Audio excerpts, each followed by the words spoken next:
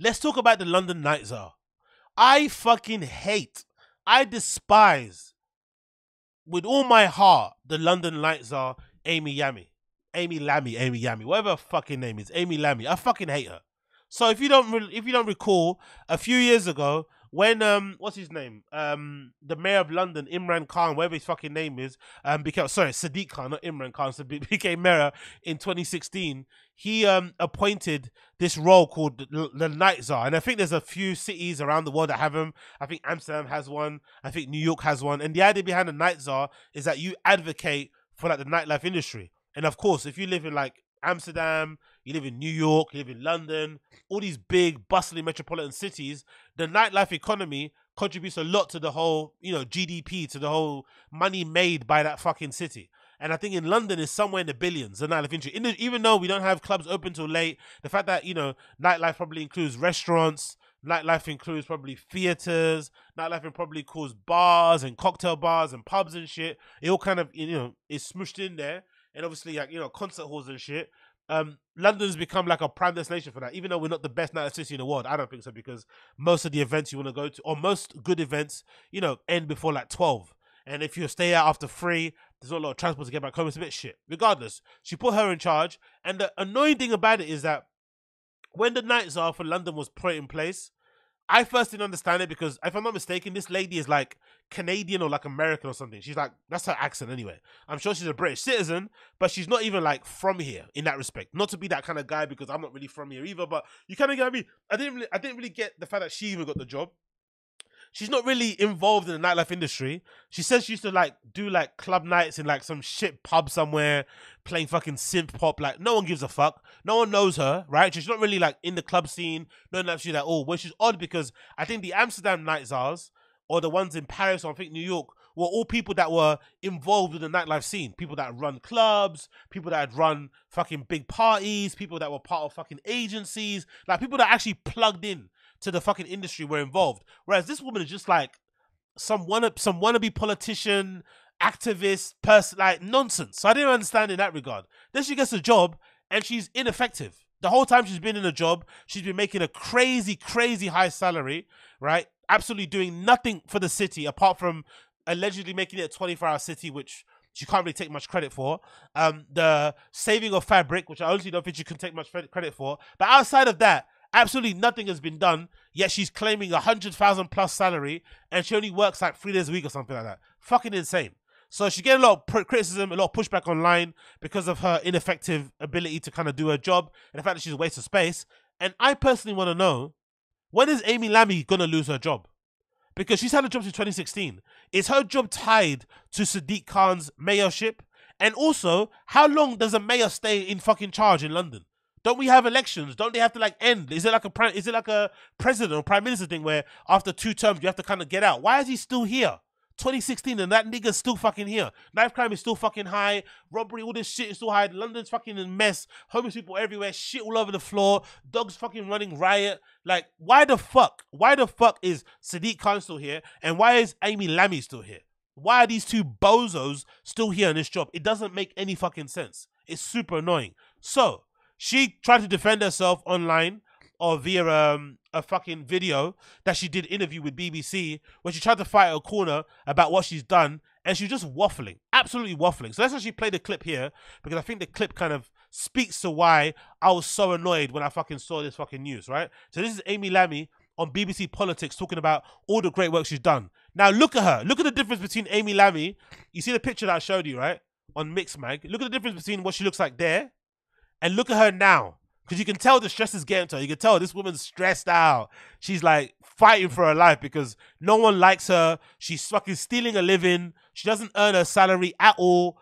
Terrible at her job.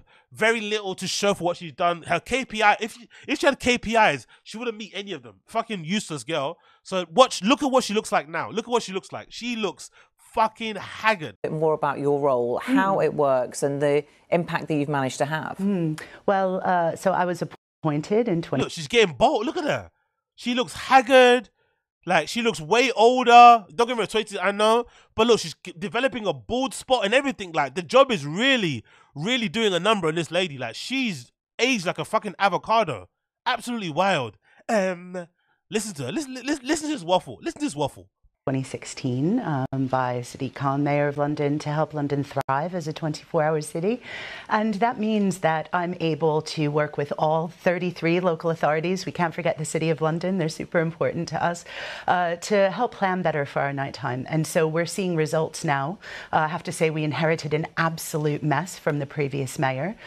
We had lost a total... You see that? We having to do a lot of good jobs and good work. And we fucking inherited a mess. No, bitch. Tell us what you did. What did you do? Stop deflecting onto the... We don't even remember who the fucking previous mayor is. We don't even know who that person was. Talk about the stuff that you did. What have you achieved for London? Tell us what you've done. Fucking hell, bro. Politicians or these people, they're fucking useless. And again, this isn't even like a big politician job. This is just like advocating for nightlife. Do you know what I mean? Being the advocate for fucking clubs and shit and representing them when you go to whatever meetings that you fucking go to.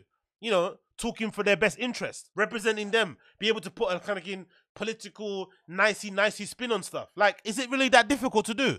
Come on, bro. Total of 35% of our grassroots live music venues, 50% of our nightclubs, and a whopping 62% of our LGBTQ plus venues under the previous mayor. So we've had to pick up that mess, and the mayor and I have been focused on stemming those closures and helping venues to not just survive but thrive. See those kind of taglines? Not just survive but thrive. What does that fucking mean? Demonstrate. Fucking demonstrable. Gah! She's fucking shit. And how are you doing that? How are you helping? Yeah, exactly. How are you doing that? So one way is through better planning. So just this week, for example, Camden Council passed their nighttime strategy at full council, which was... that condescending, that teacher thing, like, are you okay? Need something to drink? Oh, wow. I'm sorry to hear that.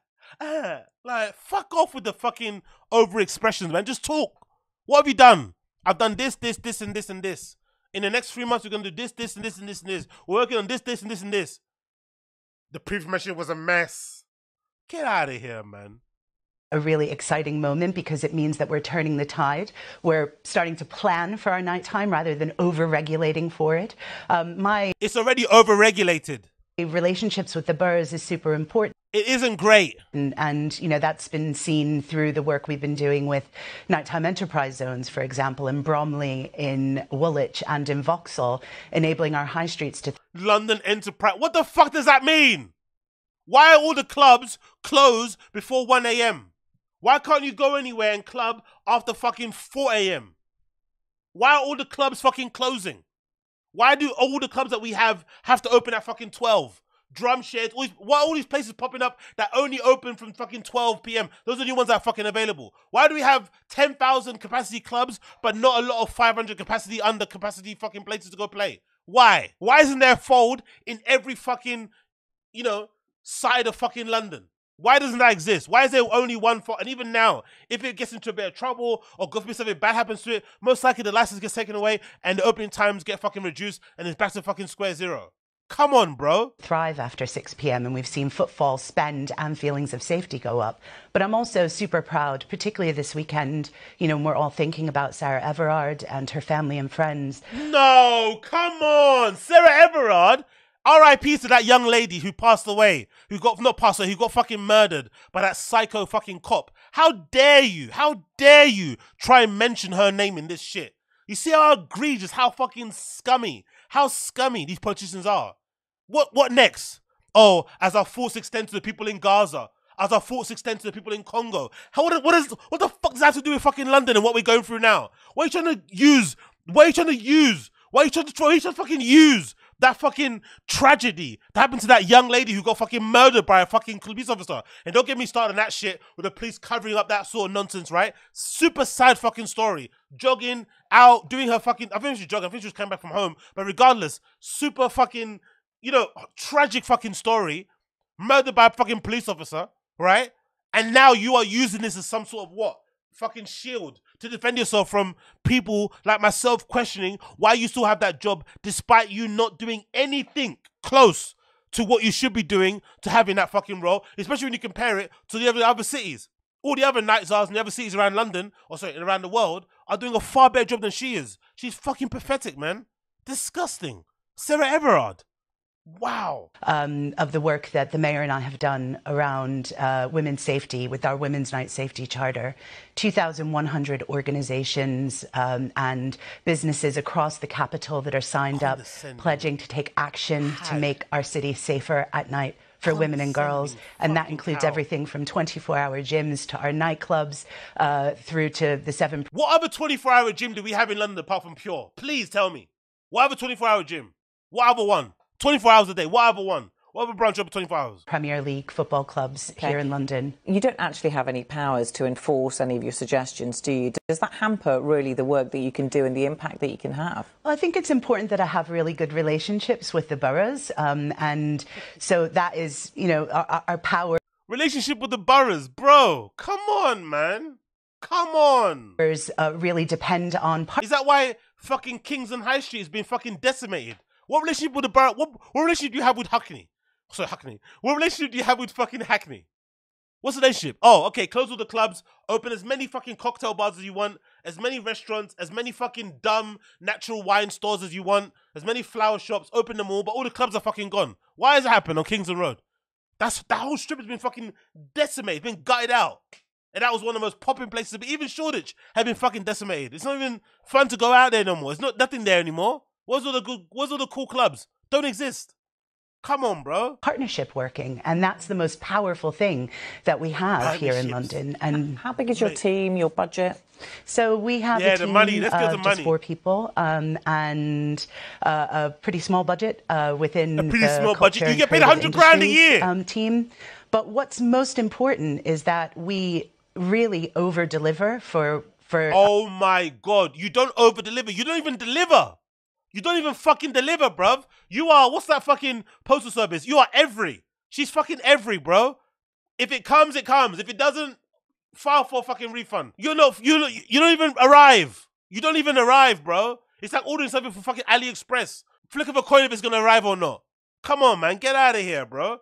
Over-deliver. You don't even deliver. For the money that we are actually allocated. How do you value that? How do you deliver? Yeah, how do you measure? How do you measure? Assess your delivery in terms of the budget that you have? Yeah, well, one way is the Assembly are able to scrutinise me, and this is one of the issues that was brought up. And actually, the Assembly look at them looking have asked 181. Look at them looking at her. Look at them looking at her. Issues that was brought up. And look at them looking at her. Look at them looking at her. You see, I'm not the only one. Look at them looking at her. Look at them. Oh, she's chatting shit. She's fucking waffling, mate. What the fuck did she just say? Look at them. Look at their faces. What? It's like when somebody hasn't done the homework or hasn't done the research and presenting at school. Look at them looking at her like, what the fuck is she talking about? She's chatting out of her fucking ass. Actually, the Assembly have asked 181 questions about my work, and since the mayor was last elected, and you need so, a million questions. You know, we operate. Or the same question: get out, get fired, leave. That's what the question that you need. When will you leave? When are you going? Get out of my fucking house. So someone comes to stay over, says they're welcome. Hey, what's going on, man? Where are you going? You can't be staying here. What's up? What's up? What's up? What's up? What's up? Come on, bro. You overstayed your welcome, man. Everyone's gone. The drugs have run out. There's no more drinks. The shops are all closed. Come on, man. Get a move on. Get the fuck out, man. Go back to Notting Hill with your fucking girlfriends, bro. Don't go away. In full transparency and always very happy to share information with the Assembly. Yeah, you're paid, what, just under 120,000. It's a substantial amount. Do you think... Is that super substantial? Super substantial. 120 grand and you don't even do the job of like... It's a really big job. It's She's justifying it. She thinks she's justified with that salary. It's a really big job. It requires a big salary and a big girl. Fuck off. It's a really big job. We're a city of 9.5 million people, and you know I can point to the successes. You know, saving Fabric was the first thing that I did as Night Czar. What did you do at Fabric? What did you do at Fabric? Keep a club open that's one of the worst in London, where people die like every other fucking month on the dance floor through fucking ket overdoses. Keep a club open that most people don't want to go to because it's a fucking rancid club with fucking overzealous, over fucking physical, over touchy security guards, a fucking entry system that reminds you like you're going to go visit your fucking you know, friend that got locked up in Belmarsh with the way you have to go up and down and search and type this and stuff. Like, good sound system, decent lineups, but terrible fucking club. Oh, you kept Fabric open. Woohee. Oh, we're so fucking happy that Fabric is still around. Establishment London. Fuck off, bro. Fuck off. You know, we recently got drum sheds open in the former IKEA. Oh, drum sheds. The 10,000 capacity venue that's probably financed by fucking local politicians that people are probably getting brown paper bags allegedly under the fucking table for. A fucking venue that is probably going to host Toyota fucking, you know, marketing events and shit. Like, come on, bro. It's probably subsidized by fucking record labels and shit. Fuck off, bro. Drum sheds. Drum sheds. Come on, man. The electricity bill for drum sheds alone could probably run an entire borough. The electricity bill for drum sheds alone could run a fucking entire fucking borough. Fuck off, drum sheds. Up in North London. Fucking 12. Who's going to rave at 12 in the afternoon? Who you fucking take me for? Some fucking teenager to go rave at 12. What time am I waking up then? What time I do my first bump? I'll do my first bump at 10 a.m. in the morning like a fucking nitty. You expect me to take a pill at 11 in the morning to go rave at 12 p.m. At my age? Are you serious? Who do you think I am? Drum sheds. I'll give you a drum. As well as funding £600,000 for our grassroots live music venues here in London. So all of this, you know, is going to change the way that London operates at night. We are a truly 24-hour city. No, we're not. That's a lie. We're not a 24-hour city. We're not a 24-hour city, especially if you live in a different part of East. Like, depending on what part of East you live, is whether or not you're a 24-hour city or not. So, by definition, we're not a 24-hour city. Number one, we don't even have 24-hour clubs. There's no venue, I don't think, in London that you could go to for 24 hours, except for a casino. And who the fuck wants to go and drink and get fucking high in a brightly lit CCTV covered venue with loads of people walking around in little fucking waistcoats? Like, who wants that? Who the fuck wants that? I don't give a fuck about gambling. Don't give a fuck about casinos. I don't want to go there. Terrible music, horrible people, shitty drinks. No. There's no place you can go for 24 hours in London. Doesn't exist. Doesn't exist.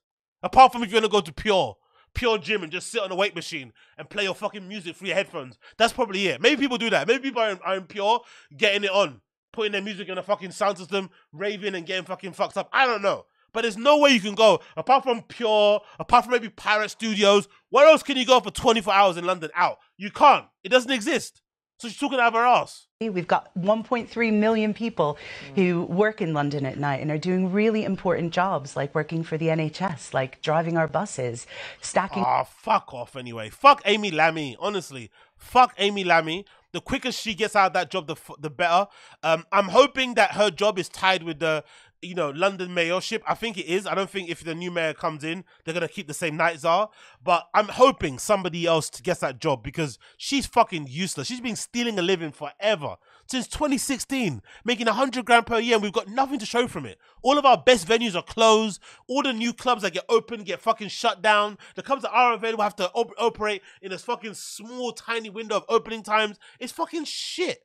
London nightlife is fucking garbage, bro. Like, it's been decimated. It's been fucking gutted. It's been absolutely ripped to pieces, and I fucking hate it. I fucking hate it. Lack of options and shit. The only place you can go to is fucking Fold. And again, I love Fold. Love the team behind it. Love what they've fucking done. But it gets boring, bro. I'm not the guy that's going to the same place all the time. It gets fucking boring. Going to the same place all the time. Even though it's got the best sound system, the best community, the best ravers, the best fucking lineup. We know it's amazing. But come on, bro. It's the same place every fucking weekend. Like, come on, man. Give us something else. Give us something new. Something fresh. But no. Every nice new club, shut down. But guess what? Fabric stays around. Fabric with their fucking airport security team, they fucking stay around. Yeah, great. What a real credit to fucking London. Get fucking fucked. Anyway, returning back to the fucking article. The article itself on Mixmag, where some people criticized it, and we're going to read through for a little bit on it here. In response to the claim, one Twitter user says, honestly, never felt more politically gaslit than have been told London is a 24-hour constantly. Exactly.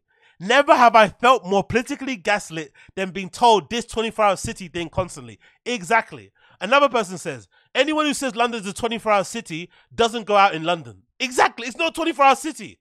In some places, you can't get back home on public transport. You can't. In some places, you just can't get back on public transport. You have to walk a certain distance. What 24-hour city are you talking about, bro? Come on, man. They've done some good things with the night tube, don't get me wrong. I think the night tube has definitely helped a lot of people, especially women in London, because I think like a lot of women probably couldn't go out in parts of like central London. If you live like in east or south or north, it's a bit difficult to get back home. And if you didn't have money for the cab or enough money for the Uber, because nowadays as well, the Uber's prices have gone up as well. You know, whatever recession we're in, Uber prices are now not that dissimilar from like a cab price. So a cab price from like maybe central London all the way to like trendy parts of East might cost you £50, £60. Same sort of thing on Uber. It doesn't really, you know, not much difference. So people can't really afford that sort of stuff after paying for your entry, paying for your drinks. It just becomes a £500 night. It's not necessary. So the night tube has been a really good introduction, because at least with the night tube, some of the main lines in the underground can take you to most of your main points. So you can get from like Oxford Circus to Bethnal Green, which is super important, because at least even if you live in Mile End, you can walk to, I mean, it's a little bit easier than going from fucking Oxford Circus to Bethnal Green on a bus or something. Absolutely horrid. But apart from that, venues are all decimated. Like, most of them don't open that, the ones that are around don't open that long. Crazy fucking laws around noise pollution and shit, so they can't put the music as loud anyway. Like, terrible sound system. Like, just like, yeah, like, get out of here, man, honestly. Another one says, one Twitter user highlights in 2018, councillors approved the licensing policy in Hackney that all new venues in a borough must... Exactly. Do you remember this? This was one of the worst things. This is what killed the strip in Hackney. That strip in Dalston, this is why it got killed. One Twitter user highlights in 2018, councillors approved the licensing policy that Hackney for all new venues in a borough must follow a core closing hours. The curfew for new venues in Hackney, are midnight on weekends and 11 p.m. during the week. What? That's not a club. That's why the Alibi had to shut down, basically. My fucking favorite club in the world, the place that I kind of, you know, learned how to be a promoter, basically learned how to DJ, had been completely decimated because they kept pulling back the fucking opening hours. I think when I first used to go there, it was open until 4. Then it went to like 3, then it was 2, then it was 2:30, then it was 2:30 only a certain weekends, and then it became 1, and then it was fucking done. Because those places, especially in Dalston, they only were popping around 11. Because usually, from what I remember how I used to go out, not sure if it's different now, people would usually start pre-drinking from Liverpool Street. And if you don't know anything about London, you know, Liverpool Street and Dalston, it's all like one big road, one really long road, maybe like 3 miles long. But you start off at Liverpool Street because that's like the, you know, the city-ish type area where all the fucking cocktail bars are. And then you kind of work your way up until you get to the clubs, which is a bit further down. But now there's no need to go further down anymore because they're all fucking closed. So, oh, God. Continues. The curfews for the new venue, However, these times have extended if licenses can show the venue can cause no disruption to the area. Responding to the comments in the statement to Mixmag, Lammy referenced the challenges faced by the nightlife industry as a result of the pandemic and the rising rents and business. Bro, you weren't doing a good job before the pandemic comes. Now the pandemic comes, use the pandemic as excuse. Then it's fucking Sarah Everard. Then it's fucking Gaza. Like, what next? BLM. Fuck you, man. Take some personal accountability. Lammy referenced challenges faced by the nightlife industry as a result of the pandemic, rising rents, business rates, staffing shortages, and the government's cost of living and cost of doing business crisis. The mayor and I have continued to work closely on businesses, venues and barras. London support them through these challenging, and last year's London's hospitality industry sales outpaced the rest of the UK. Oh, guess why? Because there's more of them here. Fucking statistics. Guess why they outpace it? Because there's fucking more. Concentration of them. You donut. We know the challenges remain, and we'll continue to do as well as we can to protect and support venues across the capital. Help new ones to open and work with the councils to make licensing easier to navigate. Support them and support the nighttime strategies to plan better for all aspects of life at night. All aspects of life at night. Fuck you, bro. We also continue to stand up for the 1.2 million Londoners who work evenings and nights to ensure a better... Bro, we don't care. Don't try and think that you're being some sort of like altruistic, oh my God person. No, focus on the nightlife. Don't be like, oh, now we're looking for like, we're going to help out nurses and shit. Fuck you, bro. And to ensure better paying conditions as we keep the city working throughout the night. The Nightlife Czar wrote op-ed on Independent in which she details she's making difference in the nightlife industry. The 24-hour city claim continues in her statement as she says London is the best. It's not a 24-hour city though. This is a lie. It's not a 24-hour city. It's a fucking lie. If they mean 24-hour city in that the transport stays open 24 hours, kinda, cool. But that doesn't mean it's a 24-hour city. You can't even, there's not a lot, like, Central London closes after like 1 a.m. What can you go into at Central London? An off license? You can't even go to Wetherspoon after 1. I don't think so. There's not many places open, even in Central London after 1. So what are you talking about, bro?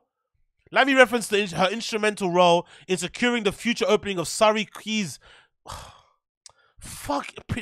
You're talking about, honestly, these 5,000 plus capacity venue places. We don't care, bro. We don't care. We don't care. We need more 500 to 1,000 capacity venues. That's what we need in London. Way more of those venues. Even I'd say way more than under 500 capacity. We need more of those venues around London, especially around the whole of London. Not just in fucking East or in South. We need them everywhere. So that effectively what that will do, in my opinion, if you have more folds around London, it spreads the fucking, it spreads the load. It's, you know, for lack of a better term, it kind of disperses all the demand and it kind of helps to ease all of the pain points. So like all of the fucking antisocial behavior that occurs only in East can now be spread across London, and maybe it'll kind of ease level antisocial behavior. All of the fucking strains and stresses it puts on the, you know, public transport, it can now help to spread out around the area. It can make people explore new different places. It may actually help to kind of bolster new areas or areas that have been a little bit down in dumps, like how Folders done to Canning Town. There's a lot of people who would never have moved to Canning Town, even though I'm from there, my family lives there. They would, you know, they would never have lived in Canning Town or Custom House because it's a bit of a rough area. But now because Fold's there and the studio's opening and it's cheaper rent, blah, blah, blah, it helps to kind of bolster the local economy. So all those things can help. But again, no. It's just fucking drum sheds and fucking, you know, Printworks. Who the fuck cares about that? Who's moving next to Printworks and drum sheds? Come on, man. Last year it was discovered that Amy Lammy had scored a 40% pay rise from September 2021. Honestly, this woman's winning. She's so bad at her job, but she still gets pay rises, man. Honestly, man, it helps to be fucking Redux, innit? She saw her salary go from 83,169 to 100,016 crowns in a fucking recession. During a recession, during a global pandemic, her salary went up. Everyone's getting fired. Everyone's having to downsize. Everyone's having to trim the fat, cut back on their expenses, move away, move jobs. Her salary gets increased. God damn it. Amy Lammy is a fucking G. What's this person says? This person says, bruh, London 24-hour city. Shops aren't even open much longer than small towns. Exactly. That's the depressing thing about when you go outside London. The depressing thing about outside London is that most places, I remember when I went to Hastings, that was a real shocker. When I went to Hastings to go visit my friend, I remember being a bit like perturbed because if I'm not mistaken, in Hastings or those type of areas, the pubs close like 10 or 11 p.m. So what the pubs do is that they'll have a drink promotion deal from like 5 to like 7 to get people in early. So they know people are going to be out from work. So they want to get them in early to get loads of drinks, to get fucked up and put money through the till. So they'll have like a half price drinks or 2-for-1 deal between 5 and 7. But then they'll close at 11. So you're going in there after work or whenever from like 5 to 7. You're getting fucked up on those discounted drinks.